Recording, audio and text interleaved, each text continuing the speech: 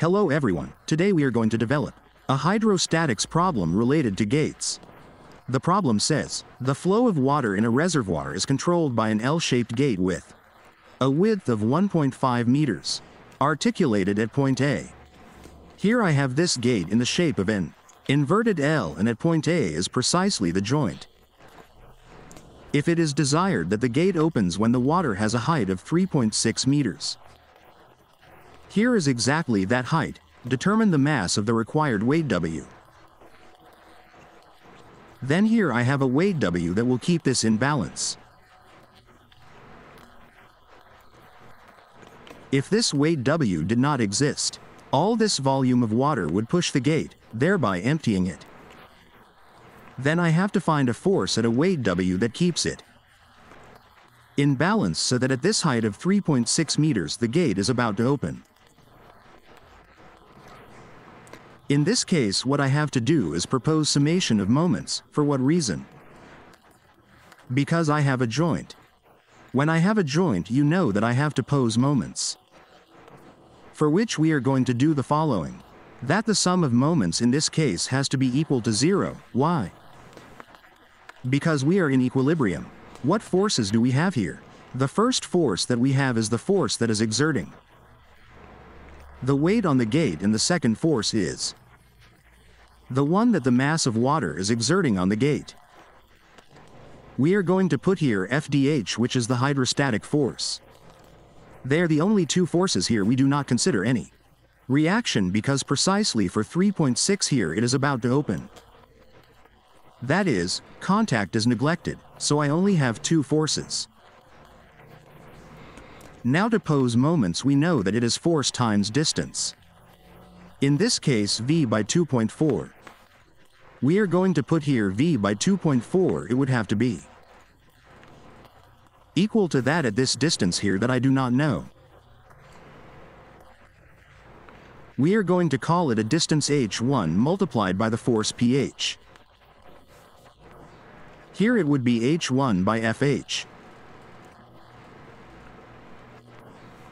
Then to find this weight W, I would have to first find h1, and I would have to find the hydrostatic force.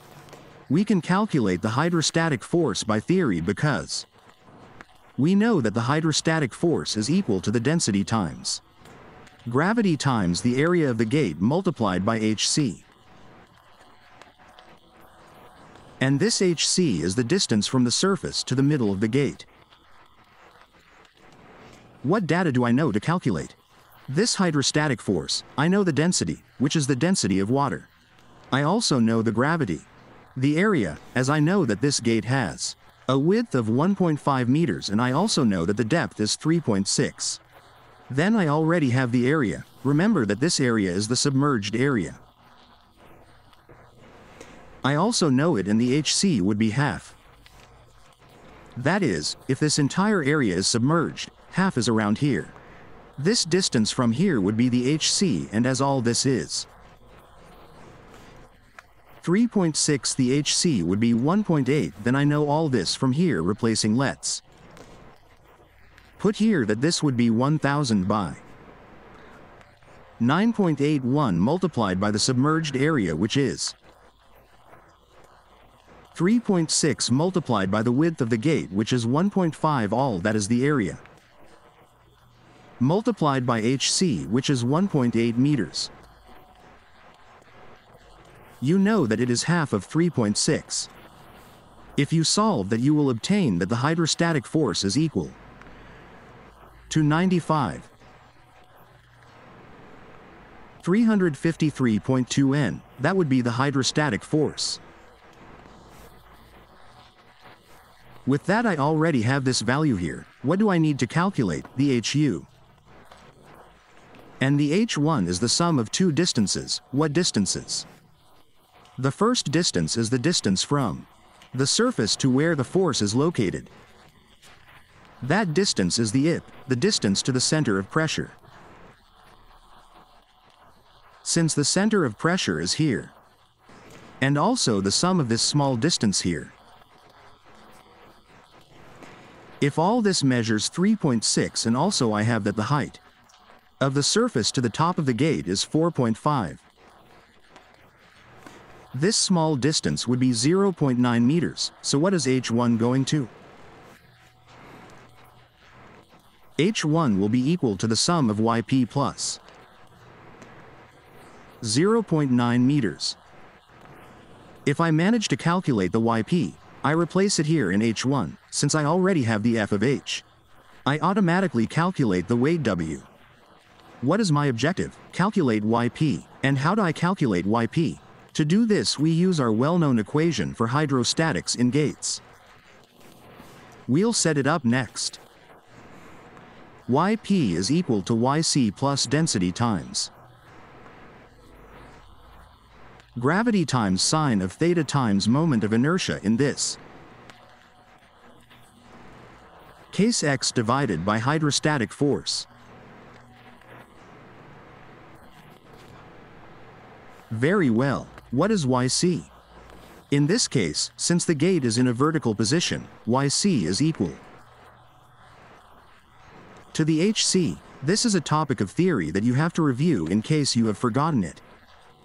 With which this comes to be equal to 1.8 meters.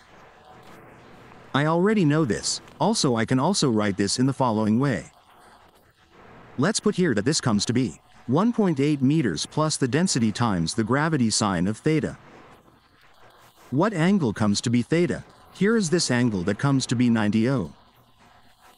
Sine of 90, this is equal to 1, with which my equation is simplified more. It would be here the moment of inertia on the hydrostatic force.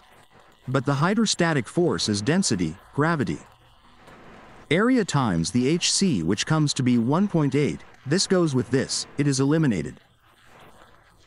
With which I am left with 1.8 plus the moment of inertia. Now we are going to calculate it on the area.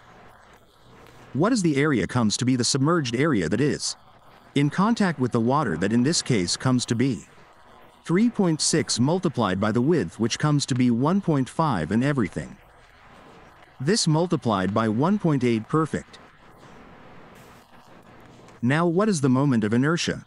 The moment of inertia in this case, as it is a rectangular gate, the part that is submerged, this comes to be base times height cubed over 12. What is the base? The base comes to be the width, which is 1.5 multiplied by the height, which comes to be 3.6 cubed, and all this over 12.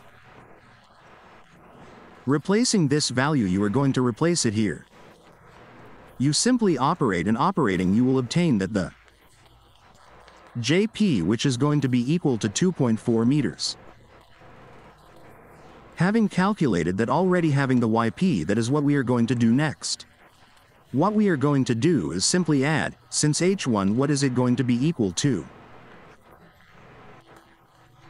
This is going to be equal to the Yp, which is 2.4, plus 0.9, this which is equal to 3.3 meters.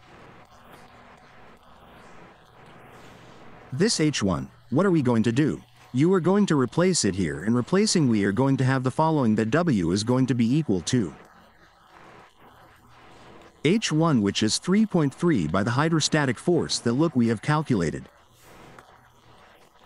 Here that it is 95,353.2 in all. That over 2.4, how much does V give me? It comes to 131.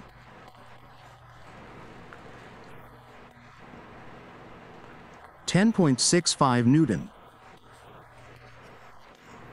But they are asking me for the mass, and you know, let's do it here with another color. That the weight is equal to the mass times gravity.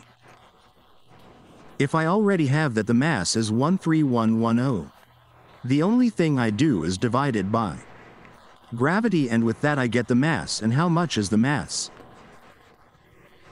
The mass is equal to 13,365 kilogram, and that would be the answer to the problem. It is important not to forget that when there is articulation you have to apply moment. If you have any doubt or question about this problem, please do so in the comments. Greetings to all.